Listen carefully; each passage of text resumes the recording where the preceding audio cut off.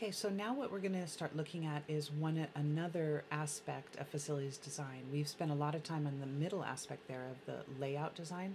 We're going to look a little bit more at facility system design and then follow that by material handling. So facility system design sort of encompasses all of these 7 or 8 different categories. We're going to look at them one at a time. So the structural system of the building themselves has to do with what kind of things are on the outside of the building or that hold the building up. The columns, the windows, those kinds of things. Columns are important in a big facility, and I think I've talked to most of you about this, that in any kind of large facility there's going to be columns that are from a 20 to a 40-foot grid within the facility, and you need to plan for them, because if they happen to end up in an aisle in your design, that will mess up your design. So that needs to be thought about. Also, any kind of other structures, if there's things that need to be done for earthquake, you need to be considering that.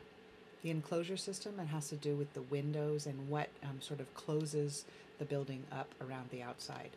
Most of the energy lost in a facility goes either through the windows or through the leaking in the facility. Now, old facilities often have a sort of an air leakage problem, but new facilities are probably pretty well sealed, or the windows open in a way that they will be able to close well. But enclosure systems are important. The mount of windows is something you need to consider. Windows cause glare on for computer screens, and that's a little bit better than it used to be, but there is still an issue of too much light in a facility. But most people work better with natural light, so it's actually a good thing to have windows and skylights in a facility. The atmospheric system has to do with the heating, air conditioning, and ventilation. And in addition, it has to do with if you have a clean room needs, you need to consider that. Clean rooms are really just a highly filtered room, a highly filtered and sealed room.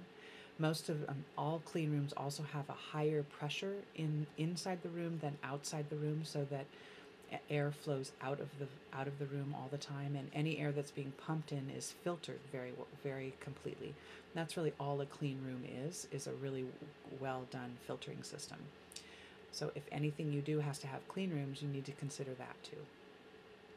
Electrical and lighting systems, where do you need the plugs? I think the food bank told me that they had gone and really mapped out exactly where all the all the outlets are for the electricity.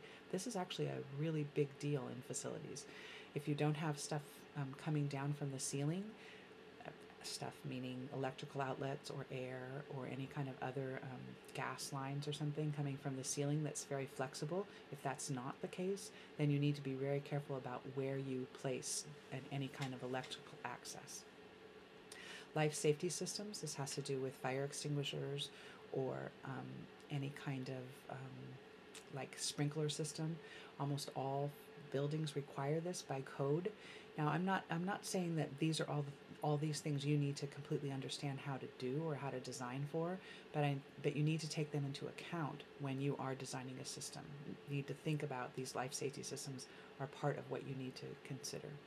Sanitation systems, if there's any kind of waste that comes out of your processes or your manufacturing processes, or even just there needs to be a sink somewhere, how are you going to handle those kind of sanitation?